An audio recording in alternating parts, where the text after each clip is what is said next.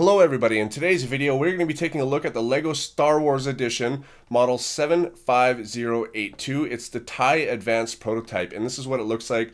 When I saw this in the store, I was like, you know what, this is probably going to be really cool because these can probably move, these hatches can probably move, and also we've got 3 new minifigs. So the new minifigs, as you can see, is the Fighter Pilot, the Imperial Officer, and the Inquisitor.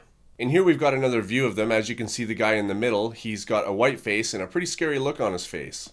Looking on the back of the box, we can see some of the movements. As you can see, this thing seems like it can rotate and some little red things fire out. In here I was right that these things fold up and down. In here you can see that the hatches do move. This one moves up and this one moves down. So unfortunately this box is empty. The only thing that's in there is the instruction booklet, because I actually already filmed this and I did time lapse and I did everything. This was supposed to be my very first video on this channel. However, I edited the video and I went to export it and it said that it cannot export because the footage was corrupt. So all that time to edit and film the time lapse of building it for nothing. So I am just going to go straight to the review and we'll have fun with that instead. So this is the first of the 3 new minifigs. This is the Imperial Officer. He comes in a very nice sort of tan type of color. He's got some markings on the front. This is not a sticker. This is just printed on like most minifigs. And also on the back, he's also got a design as well. This is the Fighter Pilot that comes with the set as well. It's a new one. As you can see, he's got a very big helmet on, and underneath you can see that he's not really too happy. He's got 2 guns. I'm not sure if these were actually supposed to go with the Imperial Officer or with the Fighter Pilot, but I decided to put them with him because they are black. And as you can see, he's also got some pretty nice looking decals on the front and on the back. And this is the Inquisitor. I really like this one because he's sort of got this armor that goes up. He's got this sort of dual lightsaber going on, and he's also got the decals running all the way down onto his legs. You can see he's also got the decal on the helmet on the one side, and you can see his eyes through here. That's not printed onto the helmet, that's just a red covering, and it covers up his white face, which is a bit scary, sort of like a clown face. And you can see on the back of him too, he's also got a space so you can hold his dual lightsaber on there, and then he looks like this from the front. So this is the TIE Fighter itself. I think it looks really nice. It's got a couple of different shades of gray, and it also uses some black as well. The only red that we see are these 2 things here, and these are actually darts that come out. I guess they're sort of supposed to simulate laser beams that come out. I'll show you those in a second. As you can see, these things do fold down, and that's sort of when it's in its sitting position, and then this does open up, and this does open up.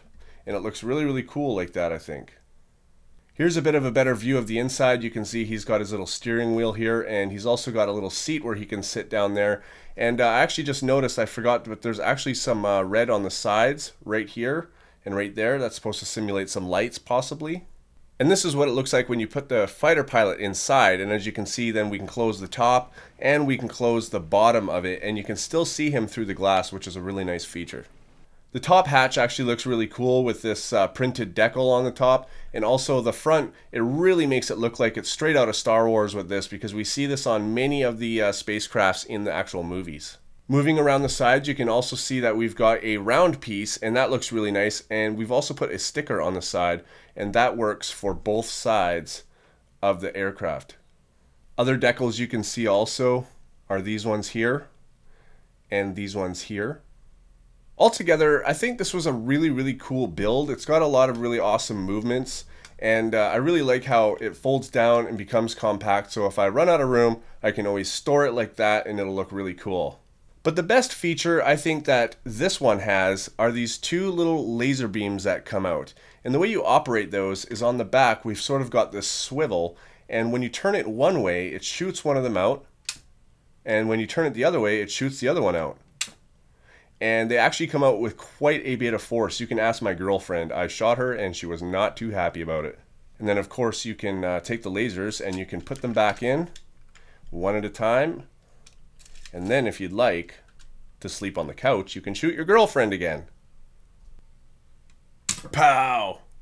So altogether, I think it's a really nice set. It was really fun to build, and I'm very disappointed that my footage was corrupt and I wasn't able to get, time lapse of it and stuff, because I was really looking forward to filming another one. But I think that I'll have better luck on my next one. So I will see you guys on my next video.